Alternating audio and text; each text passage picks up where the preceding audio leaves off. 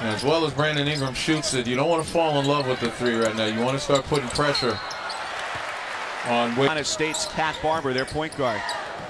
And among players in the power conferences. My goodness. It's a lot of basketball. Here's Crawford, the freshman, to Mitoglou in the corner. Noted three-point shooter. He's got it. Got to find him. 38%. And Ingram, you can't forget Derek Thornton as well as Kennard.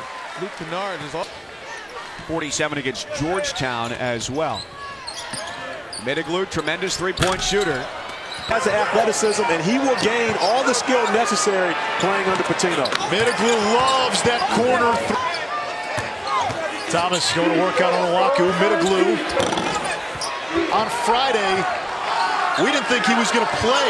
Mitoglou, his shot blocked by Mitchell. Rick Pitino says they're not quite where they need to be yet, but the zone has really boggled Wake Forest on the offensive end. Mitoglou, 9-3 resume in the non-conference that could allow them, if they have a strong conference season, job done for their respective teams. Mitoglou down low off the feed for Miller McIntyre. Mitoglou, awkward hook shot. Just fell behind big in the second half, came back, and that comeback attempt fell short. Mitoglou down low, his shot blocked. Crawford, the shot fake, tries to hoist one up. Mitoglou. Assists. Yeah, Wake Forest averaging about 14 turnovers per game. That's one of the things that becomes an issue for them if you're Wake Forest.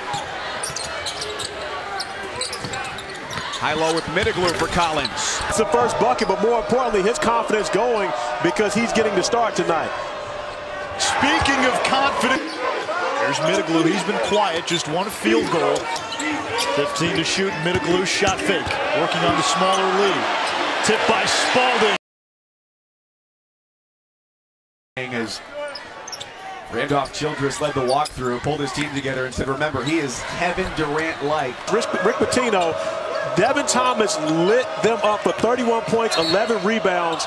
As we found out yesterday, it's hard to win on the road.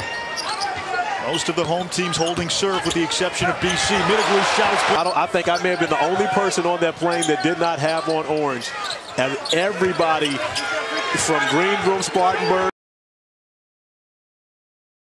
Foul trouble, and that puts a lot of pressure on Duke. Miller McIntyre had a mismatch, and Ingram on his back came up empty, but Mitoglou has the offense. I should say from Dallas, he's off the bench for Wake Forest. Loose 12th in the nation in free throws attempted, and certainly first in the ACC. Mitoglou offensive rebound, and the stick back bounds after the dunk. Lob to the backside. Collins can't get it. Helps to have Childress. He's got something for everybody.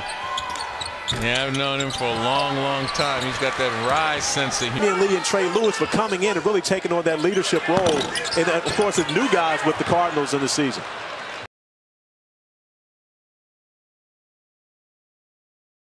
Under 25%. Danny Manning said after their practice this afternoon, he's a guy who needs to be a glue guy. Get rebounds. Manning when they made the move 2 seasons ago. Boy, Danny Manning's so proud of the revamped weight room, all state-of-the-art equipment and measurements.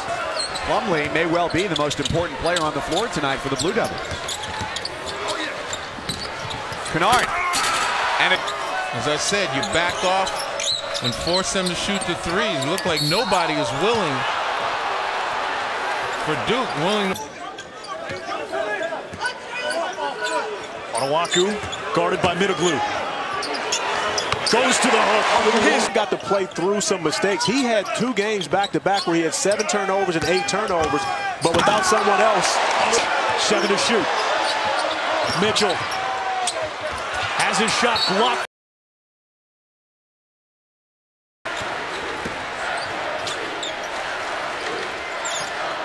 As the drive once again not settling.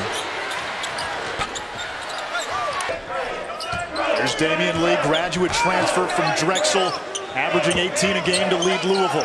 You're going to have to be concerned about protecting the rim. They have guys that are going to go try to block your shot. These are not a group that's going to take charges.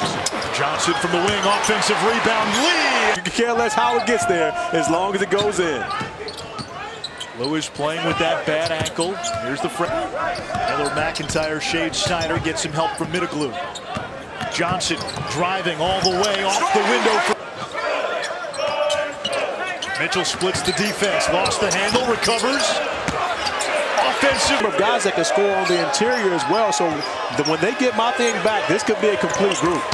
Snyder beat the shot. Moore coming up with a huge putback.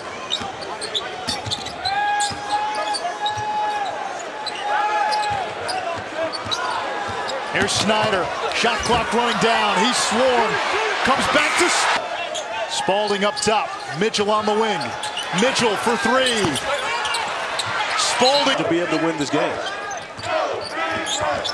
Snyder spinning, his shot blocked by Thomas. He has shown it, and of course, stepping up, knocking out a big three-pointer. Here's Mitchell, and Louisville.